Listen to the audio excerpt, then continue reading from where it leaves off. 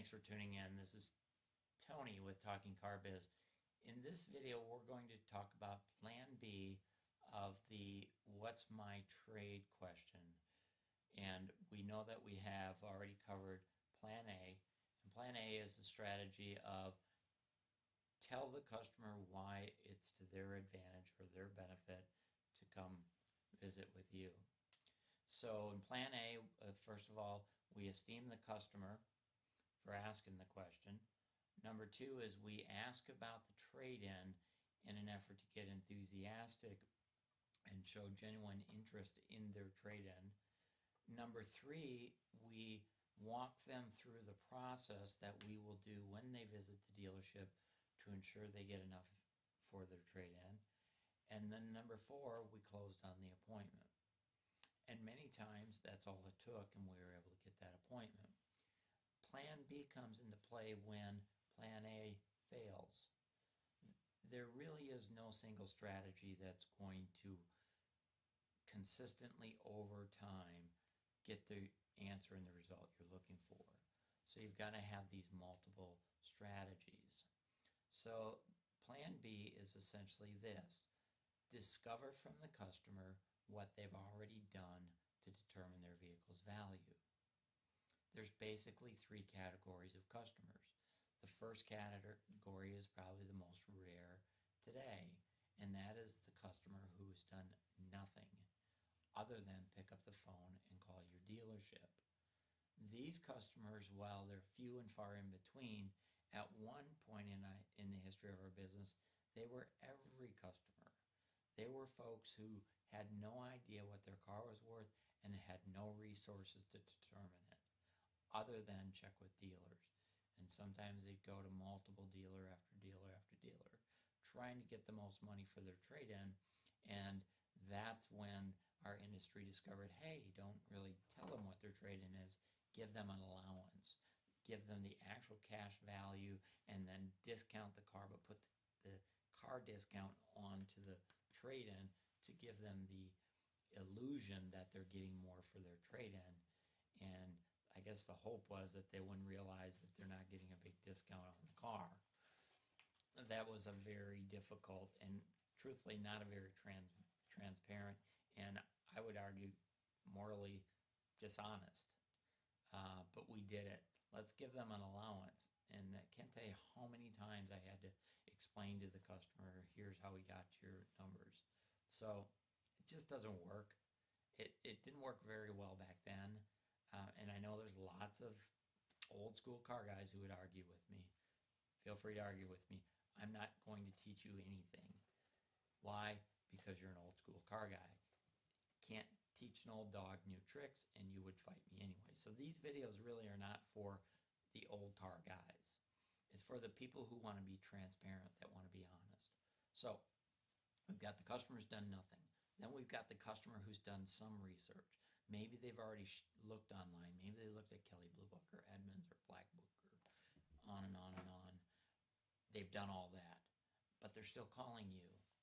Still calling your dealership. Why do you think that is?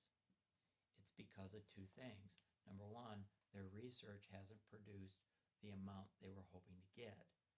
Number two is, yes, they realize Kelley Blue Book is not going to write them a check. We don't need to tell them that. In fact, I think telling them that insults their intelligence. Well, let's not do that. So then the next group of people are the people who've actually done all their homework and then took it to the next step and visited with car dealerships and had their vehicle appraised, and maybe dealers made them some offers. And still they're not hearing what they want to hear. So now they're calling you. So here's what you're going to do. When they don't go for the A plan, say, boy, I understand you live in Timbuktu plus 100 miles. Have you done any research on your car to determine its value? Have you done any research on your car to determine its value?